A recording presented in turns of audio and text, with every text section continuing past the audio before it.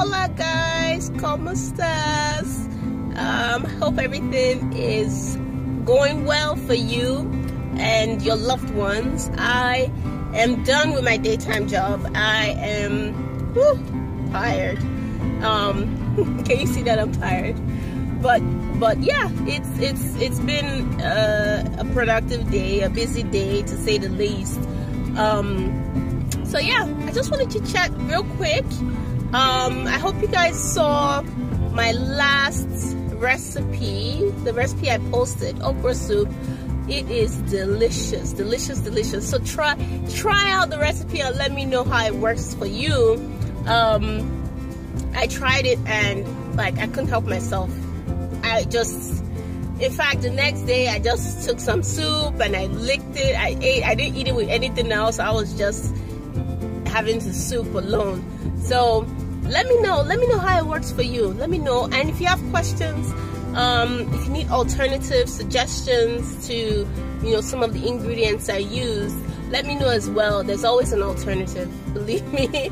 I've improvised so many times with so many dishes, especially on the Nigerian dish, or the Nigerian a typical Nigerian dish. I've improvised so many times. So yeah, let me know.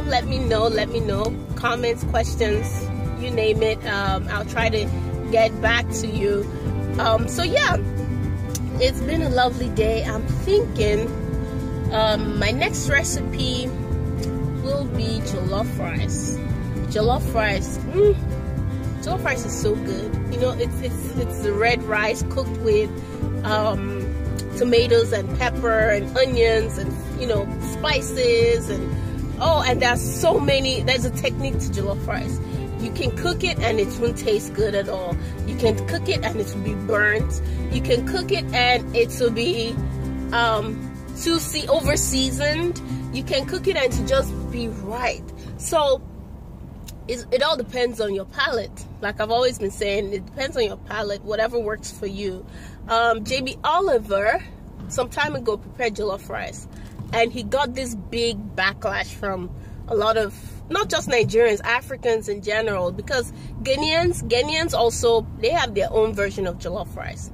So he got this big backlash. People said, oh my gosh, he has messed up the recipe. I was surprised when I saw it. And I wondered, well, it's your own interpretation of jollof rice. He made it according to how he interpreted the recipe to be. And if it tasted good to him, fine. Yes, there is a standard way, but hey, if you look at the original recipe of jollof rice, the original recipe, like back in the day, like years and years ago, not that long ago, back then when people are having a party, birthday parties, weddings, anniversaries, baby showers, they typically call a certain group of women, and they're called the Agoin women. Agoin. I remember back then when I was younger, or way when I was a little girl, the women would come over. You would hire their services. They would come and just like the wind that blows through forest, they would just come cook up a storm, and they're done. They'll clean up. Everywhere will be sparkling clean, because that's their occupation. They come in, they cook, and they have a certain flavor to their meals, be it the jollof rice, the moi moi, the fish, the goat meat, or the regular beef, pepper soup, soups, different soups. They had their own style, unique style to cooking, and they'll tell you, when you hire them, they'll tell you these are the things we need. And if you don't particularly have those things, they can improvise, but still their meals had a certain flavor that everyone knew as the party food, the party Agoin flavor.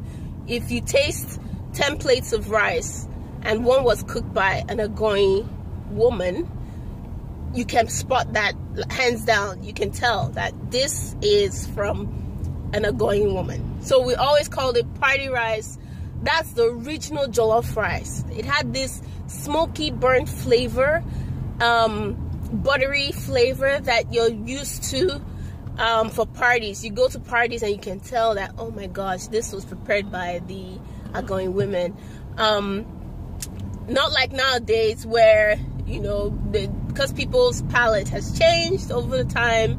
You now have carrots and peas in jollof rice. You have, you know, pieces of plantains, otherwise called dodo, fried plantains cut up in bits.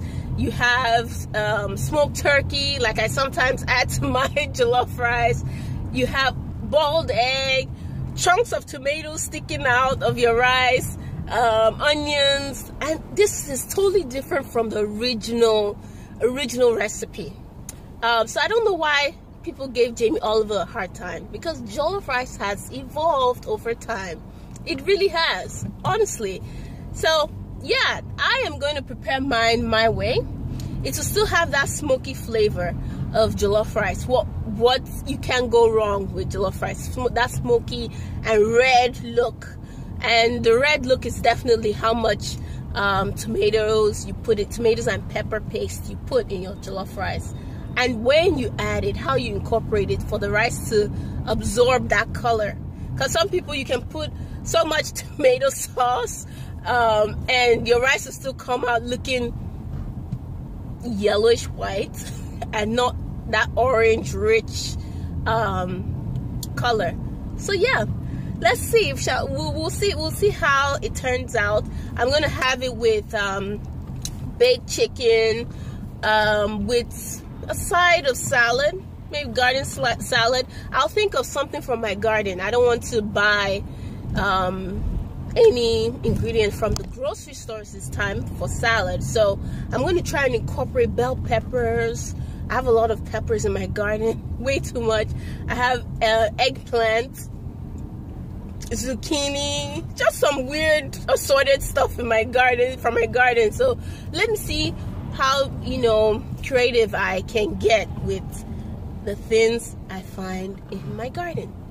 What else? So I'm going to make that, and looking forward to that, and looking forward to chit-chatting with you guys when I'm making my jollof rice. I'll try to make it earlier in the day and not towards evening time like I did with the okra soup, just so that, you know, there's more time to edit and upload, so you get it the same day.